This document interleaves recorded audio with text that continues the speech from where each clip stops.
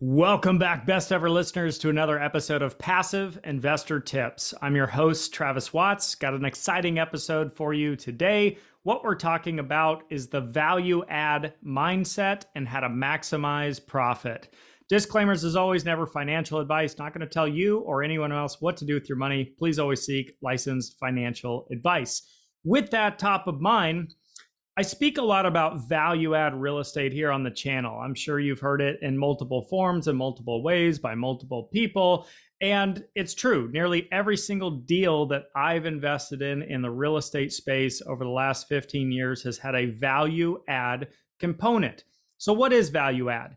In my simple definition, it means I'm buying or investing in something that is older, outdated, maybe it's got some problems, and I'm going to come in and fix those problems. I'm going to turn it around, and in turn, it becomes more valuable or more desirable to the next buyer. So it's simply a way to help maximize the profit along your journey. So in the case of real estate, very simple. You buy an older property, it's lacking, modern appliances and technology and color schemes and carpet and everything else. So you just come in and you fix those areas and you make it more modernized and nicer and newer and more accommodating to somebody else. And that increases the desirability. And so someone is likely going to pay more than you paid for the same property because of the condition that it's in.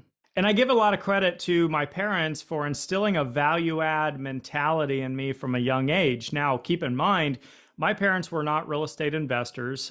These conversations had nothing to do with real estate. They were not wealthy individuals. What they were coming from was this perspective of how do we cut the budget? How do we save money? Now, my perspective through most of my journey has been quite the opposite. It's been how do I maximize profit as an investor? But you can use value add in either sense, whether you're wanting to reduce expenses or maximize profit. And what I always like to say is there's a limit to how much you can save, but your earning potential is unlimited. So there's many examples where you can apply value add as a mindset or philosophy in your own journey that has nothing to do with real estate. And I'll share with you a few of these stories and examples to help paint the picture.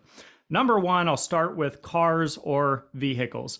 It can be very difficult, in fact, nearly impossible, if you go out and buy a brand new car and you pay market pricing for that car, to turn around in 3 or 4 years and sell the car for a profit or a higher price than what you paid.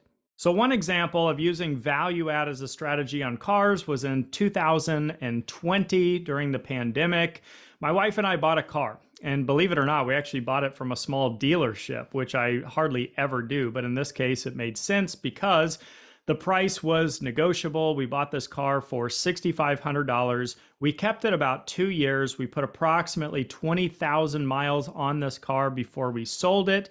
And we ended up selling it for $8,000, which was a profit. Now, additionally, we rented out that vehicle for a period of time to people through using an app service where they could use our car for short-term needs and things like that within our own community, which was kind of an added bonus. That probably added $2,500 to the total deal. So how is this possible? Well, number one, it was possible because we bought a used car and we were able to negotiate the price down because the vehicle wasn't in tip-top shape. It had terrible photos. It was dirty. It had battery problems. It had a bunch of stuff going on, but nothing of those issues was major. They were all minor. It was just that the dealer didn't have the time to turn the car around, so that became our opportunity. So number two, we fixed up the car. We detailed it, we vacuumed it, we changed out the battery, we changed out the headlights, we made all the issues go away. And number three, when we went to sell the car, we didn't go trade it in at a dealership and get ripped off. We sold it private party. And not only that, but again, we kept it in tip-top shape. We took awesome professional photos. We wrote a really personalized description of the vehicle. And so that helped us offload it when it was time to sell. Number two, something I really don't do anymore, but I did for many years growing up and when money was tight, is I would look for used clothing through different outlets, whether it was on eBay or whether it was from Goodwill or, my parents used to garage sale, and I would find extreme discounts on clothing, high quality clothing that's in good shape, that's a brand name. And what I learned is I could buy this clothing and wash it, and then I could wear it for a year or two. And when I was finished with it, if it was still in good shape, because I took care of it, I could sell it for the same price or even higher in many cases.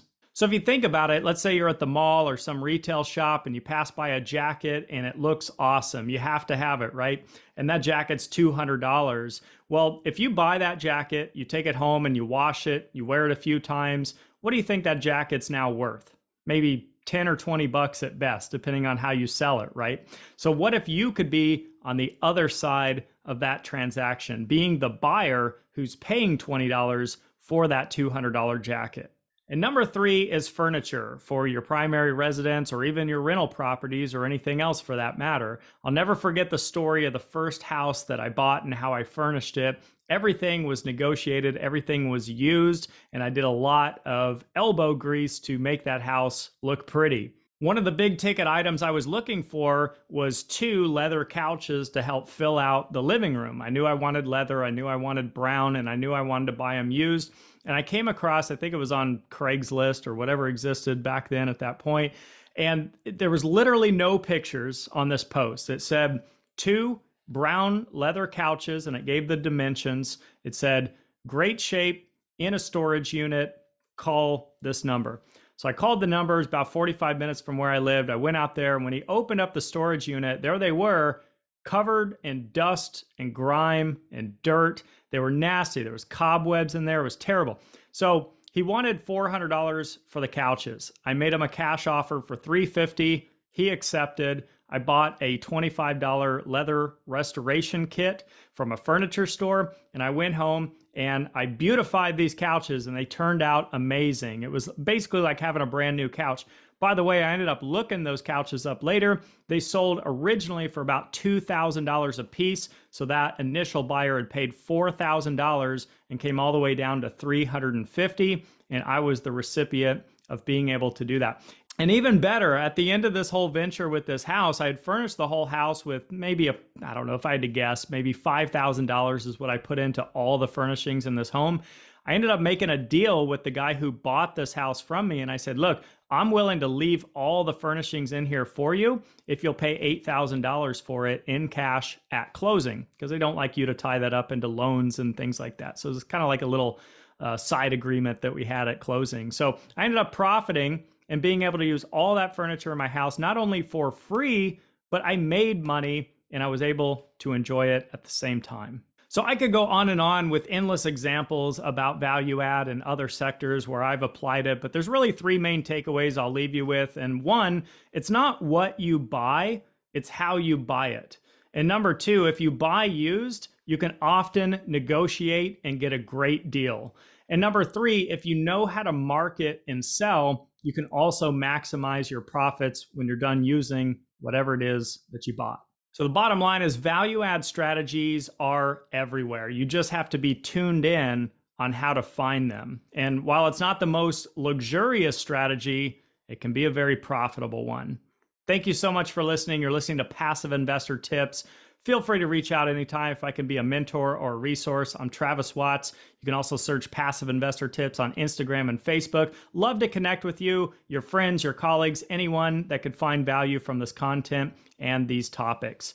Until next time, everyone, have a best ever week, and we'll see you in the next episode.